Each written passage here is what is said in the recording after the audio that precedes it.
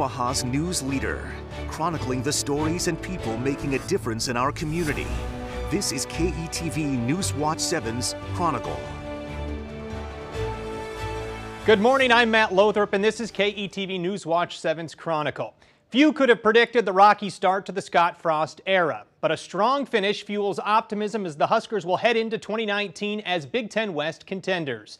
Before we look at the future, we're reflecting on the past and the players and the moments that helped build Nebraska into one of college football's blue bloods. Each week we share the stories, both past and present, from Huskers of the last half century. This morning we've compiled some of the year's best into one show.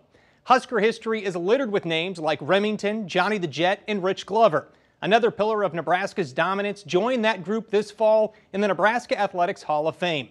Mike Rozier came to the Huskers out of Coffeyville Community College in 1981.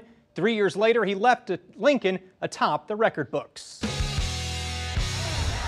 Whether it was breaking away from would-be tacklers, he's a great back and we made him look even greater, or fielding questions after the game, I wanted to go out there and do the best I can like every other game. Mike Rozier had a style. My mom always tell you your first appearance is the appearance people remember you by. That first appearance came in 1981. A debut Rozier still remembers. I stopped in the middle field and looked around and seen everybody in red hollering. I never seen that before, and I was just amazed. During the next 3 seasons, Rozier returned that amazement, rushing for a program record 4,780 yards. Friday, somebody mentioned to me about, you're pretty close to the record, what you want to do. But no, when I was on the field, I wasn't thinking about the record. I was just thinking about winning. Twice named a first-team All-American, Rozier capped his career with the 1983 Heisman Trophy. I know it's a great trophy to win. I did my best, for my team, but I guess if you play good, the good things that come to you. A 2006 inductee into the College Football Hall of Fame, this fall Rozier's career once again honored as he joined a star-studded class in the Nebraska Athletics Hall of Fame. It's terrific, Most people get awards while they're gone, so it means a lot to me because I'm still alive and I could appreciate more than my mom and dad can too. 35 years later, Rozier's style is still there. He returned home to New Jersey, but remains a Lincoln fixture in the fall, reconnecting with coaches and teammates that made up one of the great eras in Nebraska football. On a smaller scale, a quartet of former Huskers joined the Nebraska High School Hall of Fame this fall. Long before winning the Super Bowl with the 1977 Raiders, Rick Bonas starred at Bellevue, then rose to stardom in Nebraska's early pipeline. Very nice of Coach Osborne to invite us to his coming out party. 1973 marked not only the debut of Nebraska coach Tom Osborne, but a sophomore center from Bellevue. We've talked to you about Rick Bonas, the 205-pound, 6'4", quick-moving sophomore. A Cornhusker career twice including first-team All-American honors. Rick Bonas, University of Nebraska. Rick was with us last year and he's some center. The only time anyone ever moved Rick out of position was when they built a freeway through his legs. Just to start with, I had the opportunity. The position opened up. I hadn't gotten hurt. So, there's so much luck involved. You step in and take advantage of that, but there's a lot of luck. After Nebraska, Rick Bonas spent 5 seasons in the NFL, where relationships with teammates helped shape his life after football as an attorney at Kudak Rock. My first dream about playing football was looking at from afar, looking at the lights shining on the high school game.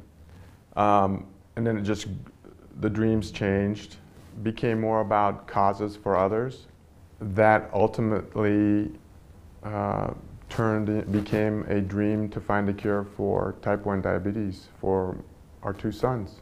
Bonas using his football past as a platform and a playbook in his work with the Juvenile Diabetes Research Foundation. Being involved with a group of people, the idea of 100% effort and perseverance until the final whistle blows, and now that's a cure for type 1 diabetes. And like his days as an All-American lineman, Bonas not resting on his laurels, but focused on the next play.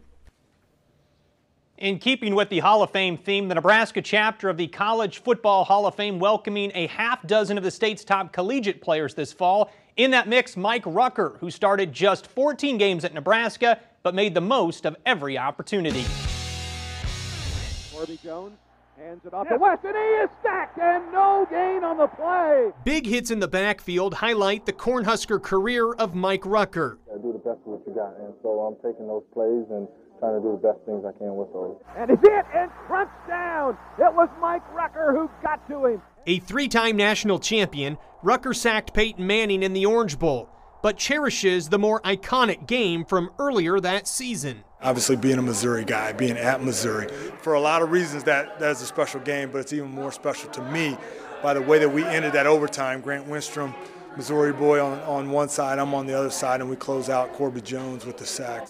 As a senior in 1998, a pelvis injury hampered Rucker's only season as a full-time starter. He would face even more adversity and persevere in a 9-year career with the Carolina Panthers. We went 1-15, right? We were kind of the laughingstock, but me personally, taking some of that Nebraska we don't quit type attitude, brought that to the team. 2 years later, we're in the Super Bowl. Rucker retired in 2007 and now calls Charlotte home. He returns to Lincoln several times a year, including this fall as an inductee into the Nebraska College Football Hall of Fame. There's a lot of football being played and a lot of good plays that were on that field and the memories of the guys that are in the Hall of Fame. So it's a true blessing, and I'm very thankful to be part of this class. A name now etched in the state's proud football history after a career that helped define an era of greatness. The final Hall of Fame inductee highlighted this morning lived the Nebraska dream. Kyle Larson grew up on a farm outside Kearney, walked onto the Huskers, and became just the 5th walk-on in program history to earn first-team All-American honors after a dominant 3 years at the turn of the century. 15 years later, Memorial Stadium still appreciates the greatness of Kyle Larson, a one-time walk-on who continued a strong tradition of Cornhusker punters, and this fall joined the Nebraska Football Hall of Fame. We've always made a big deal about special teams here. As everyone knows, it can win or lose a game, and that's something that the coaches during our time really focused on. Coach Solich always put a big emphasis on it, and always something we very much took pride in. When the pressure's on, when you need to kick, when it needs to get done in a manner that's going to give your team the best chance, he steps up. Larson stepped into a starting spot as a sophomore in 2001. He's up to the 30. He gets the first down. 2 years later, he earned first-team All-American honors after setting a then-program single-season record, averaging more than 45 yards per punt. He'll play on Sundays. I mean, he's a tremendous player. Larson did indeed play on Sundays, spending 5 seasons with the Cincinnati Bengals. Upon retiring after the 2008 season, he returned to the family farm outside of Kearney. So much of what I learned growing up on the farm got me to where I am today with the hard work. It's really carried me through my life and led me to where I am now. The now a spot in the state's Football Hall of Fame. It's time for us to take a short break, but when we come back, we talk all things 1980s, from a forgotten All-American to one of the program's all-time leading tacklers, plus the story behind the urban legend of one Husker eating his mouth guard. You're watching KETV News Watch 7's Chronicle. Welcome back to KETV News Watch 7's Chronicle. I'm Matt Lothrop. This morning, we're reliving Husker football's glory days. Only national championships keep Nebraska's Huskers from talking the 90s and not the 80s. In fact, Nebraska posted college football's best winning percentage in that decade thanks to the likes of Turner Gill, Irving Fryer, and a linebacker named Mark Munford. Right now, he's already established himself as one of the most consistent linebackers Nebraska's ever had. Craving contact, Mark Munford turned down big-time college baseball to become not only a black shirt, but one of Nebraska's all-time leading tacklers. Coach Osborne used to say it was a Spartan game, and the guy that's playing across from you, or the guy that you were competing against, needs to know that you weren't going away, and you were going to beat him up more than he was going to beat you up. Nose for the football, number 41. A linebacker from Littleton, Colorado, Munford earned all Big 8 honors from 1984 through 86. He just threw it right into my hands and just took off after that. But his vivid memories are losses to Oklahoma, keeping Nebraska from a national championship. We feel like we were knocking on the door but could never get to the other side. Or that's the way I feel anyway, looking back, is, you know, we were so close numerous times and just couldn't get it done. And that part of it is disappointing when you look back. In a way, Munford's 5-year NFL career reflected his time here at Nebraska, getting close to a championship but losing in 2 Super Bowls with the Denver Broncos. After injuries ended his playing days, Munford did some coaching before embarking in a career in finance. What I do is help municipalities finance projects across the state of Nebraska, help them procure the funds they need to build roads, schools, jails, hospitals, etc. Munford now with a career to create after days of destruction on defense. Now, just a few years before Munford, an undersized walk-on roamed the Nebraska secondary. Now he roams the sidelines at Millard South. Andy Means guided his Patriots to a 9-2 mark this fall and an appearance in the state quarterfinals. Millard South will likely make more state playoff runs in the near future as Means continues to emulate the program he once played for. The calming sideline demeanor of Andy Means reflects that of his mentor, Tom Osborne, the coaching legend he played for nearly 4 decades ago. I just worked hard. I just did what they told me to do, like I tell my players. Sometimes people wait for things to happen, but sometimes you can make things happen. And so when I got the opportunity, I was able to take advantage of it. One of Nebraska's true walk-on success stories, the Holdridge native used a tireless work ethic to become a 3-year starter and an all-conference defensive back. It's tough. His scrambling was the worst problem today. Means reeled in 8 interceptions from 1978 to 1980, including one that would spawn an urban legend about a missing mouth guard. I intercepted a pass at Oklahoma State in 1979, and I got hit out of bounds and got knocked out. The announcer had said I'd swallowed my mouthpiece, which kind of made my dad mad because he was a dentist and he form-fitted my mouthpiece. I didn't swallow my mouthpiece. Concussions kept Means from a potential professional career, but not from the game of football. After his days at Nebraska, he shifted his focus to coaching and has led the program here at Millard South for the last 15 seasons. You take things from other people, and obviously I've taken a lot from him. He's been a great supporter, and he keeps track of what we do. You know, you got to be your own person, you got to be your own coach, and that's what I've tried to do. That approach bringing success from a Class A state championship in 2009 to a strong contender yet again this fall. The 1980s were a golden age for offensive linemen at Nebraska. Names like Remington and Steinkuhler still resonate as much as Rozier and Rogers. One of the 9 first-team All-American linemen from that decade is often overlooked. Here's the story of lost letterman Harry Grimminger. This is for the national championship. The moment lives in Cornhusker lore. More than 3 decades later, Harry Grimminger still holds tight to the final seconds of the 1984 Orange Bowl. He lived it from his spot at left guard. Just think about really the place in history that play has taken. And it just, I think, illustrates Tom Osborne's integrity and his desire to play the game the right way. A backup in 1982, Grimminger went on to start 25 straight games. His agility and aggressiveness earned him first-team All-American honors in 1984, but the Grand Island product is often overlooked. I was just a guy of average talent at best, and I just worked really hard. And to this day, I just think back and I got a lot out of what God gave me. Following football, Grimminger gave coaching a shot before landing a career in education, serving as the assistant principal at Millard West for the last 19 years, passing along the life lessons he learned as a Husker.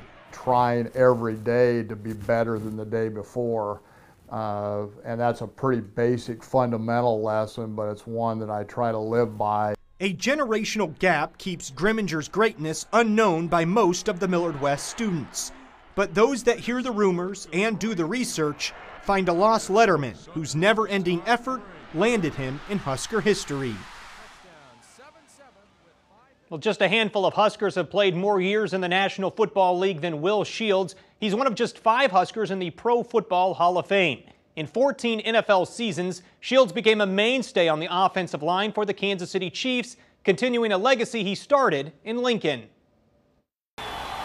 His Hall of Fame Cornhusker career featured just one carry, a 16-yard gain against Colorado. Actually, I'm not disappointed. I'm happy I got to run the ball. But few can top the play of Will Shields, winner of the 1992 Outland Trophy, a first-team All-American whose greatest memories come from the success of teammates. Kenny was here, and he was deaf, and they did the game that celebrated him as a senior. Just having him come out and seeing what he had accomplished for the guy that couldn't hear was unbelievable, and just seeing that physical talent was amazing. 25 years later, Shields remains popular thanks to a 14-year career with the Kansas City Chiefs. That led to the Pro Football Hall of Fame. And more recently, his son Siobhan, etching his own place in Husker history. For him to be able to say, hey, he went and went to the Cornhuskers, to me that was one thing that was sort of like, it was his choice. He did well, played as hard as he could when he was here, and that's what he did. The greatest thing about it is he left it all on the table while he was here. Family took over after football, but Shields also operates a fitness center, runs his own foundation, and works with the NFL in helping players transition out of the game. You're constantly transitioning, and you never really truly figure out how it is and what's next, because you always have that, looking back at what you've done and what you've accomplished so far. But you also got to look forward and say, how can we build on that, and how we can build up the next generation of guys that are leaving the game. As Shields continues his transition out of football, his past speaks for itself as one of Nebraska's all-time greats. Up next, the former Huskers impacting their communities and helping shape the future of the current program.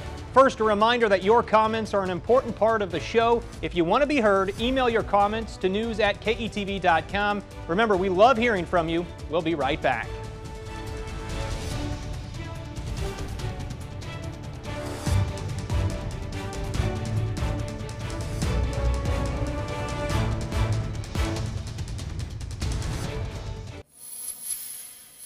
Welcome back to KETV News Watch 7's Chronicle. Throughout the fall, we have caught up with former Huskers to see where they are now. This morning, we have put some of our favorites into one show.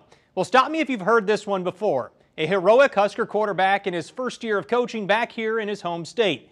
It could be Scott Frost, or it could be the next guy to wear number 7 for the Scarlet and Cream. Eric Crouch, a Heisman-winning Husker who broke into the college ranks this fall. Speed made him a star. Elusiveness taunted would-be tacklers. And the catch, oh the catch, secured a place in Nebraska lore. Eric Crouch, 15, 10, 5, touchdown! Nearly 2 decades later, Eric Crouch is back in football, roaming the sidelines as a first-year assistant coach. Just being a quarterback in general, you're always coaching your receivers, you're coaching your running backs, your linemen, you're just a coach on the field, and so it's just kind of second nature for me. Crouch joined the staff at Midland University last spring, breaking into the coaching profession with an open attitude. Good, make a move, get north and south. He told graduate assistants, hey, if you see anything I can be doing better, let me know. I want to know. Don't keep it to yourself. And that's what the great ones I've been around are ones that are always trying to get better. Head coach Jeff Jamrog has known his newest assistant coach since their paths crossed at Nebraska. But few of the current Warriors are old enough to remember Crouch's Cornhusker career. It was kind of funny. We had a stiff arm drill, and of course I'm the one over there giving the stiff arm drill, and people were kind of, chuckling about that. Like, it's kind of weird, Coach, how they gave you the stiff arm drill, isn't it? You won the Heisman Trophy and all that. Success has followed Crouch from his parade All-American days at Millard North to a brief stint in Pro Ball. His new boss sees a bright future, but Crouch remains focused on the present. I'm not doing it really to say, look, I just want to, climb up the ladder as fast as I can. I want to, make money coaching. That's just not me. I mean, when I'm in the here and the now, I'm with the player. I'm all about them. I'm trying to get them to the next stage in their life to have success, whether, it be on the football field or in life. In what could be a long coaching career, Year 1 for Eric Crouch is a way to give back locally to the game that has given him so much. The term J-Sker often refers to fans that wear Husker red for football, Creighton blue during basketball season. But what about a player who has ties to both? In fact, 5 decades after graduating from Nebraska, Jim McFarland finds himself on the hilltop pursuing his next chapter in life. Another story I've written. Jim McFarland knows a good short story starts at a crossroad. His came in 1967 on Nebraska's practice squad. Jim McFarland, he says, you know, I've been watching you in practice, Jim, and you're going to play a lot of ball for us next year. You just keep it up. Keep up the good work. And then he walked on. And I thought, holy cow, first he knew my name, actually. So after that day, I thought, you know, wild horses couldn't make me quit. McFarland would fulfill Coach Bob Devaney's prophecy during the next 2 seasons. The walk-on tight end from North Platte went on to earn second-team All-American honors in 1969. Middle complete, right at the 1-yard line, complete to McFarland. All you have to do is catch one touchdown pass in front of 75,000 fans in Memorial Stadium, and you go from becoming a virtual unknown person to a celebrity in the entire state. Everyone knows your name. After 6 NFL seasons, McFarland's name reemerged in politics. First in the state legislature, then in a run for governor in 1998. On a quest to continue learning, the 71-year-old McFarland has returned to school. He's part of the NFL Players Association's Trust Fund Foundation. He's currently pursuing a master's degree in creative writing here at Creighton University. I've had unique life experiences. You write about what you know, and I know about sports, I know about politics. I know about growing up in a working class family. In a life highlighted by pigskin, then politics, Jim McFarland's next chapter might just be that of a published author. Well, he's one of the best in school history to play a position which is now an endangered species in college football, the good old fullback. But his attitude, effort, and perseverance will never go out of style. Our final look back this morning connects with a true fan favorite, Joel Makovica. A poster child for Nebraska's walk-on program, Joel Makovica's hard-nosed style made him not only a household name, but a fan favorite. Still on his feet, he's in! Second, third, and fourth effort. The fans used to just love that lunch pail mentality of the fullbacks, and we had a lot that, you know, had walked on or, you know, were not highly recruited and came in and played at unbelievable levels. The second of 4 Makovica brothers to play for the Huskers, Joel still holds the fullback record for most touchdowns scored in a game and a season. To be the great fullback, so you have to be an all-around fullback, and that's what I'm trying to do. A senior co-captain in 1998, his lasting memory came the year before. But the most special was obviously Coach Osborne's last game. There was a lot of guys that got a hold of us and a hold of me that said, you know, we're jealous that you get to play in his last game. And so, you know, we talk about that a lot, that Tennessee didn't stand a chance in that game. Makovica's list of accomplishments include 3 national championships, academic All-American honors, and a 4-year NFL career with the Arizona Cardinals. But arguably his most proud moment comes from applying those life lessons learned in football to his current career as the president of Makovica Physical Therapy. Taking that work ethic I learned in college, not only in the classroom, but on the football field, and translating that into the business world. 2 decades later, Makovica is still a Husker, promoting the walk-on program and making an appearance in the season's first tunnel walk. And while his fullback position has faded in a new era, he remains one of the best to play it. Remember, if you missed any part of the show or want to watch it again, it's online right now at ketv.com. Just go to our homepage and click on the menu button, then look for Chronicle. I'm Matt Lothrop. Thanks for watching. We'll see you back here next Sunday morning for KETV Newswatch 7's Chronicle.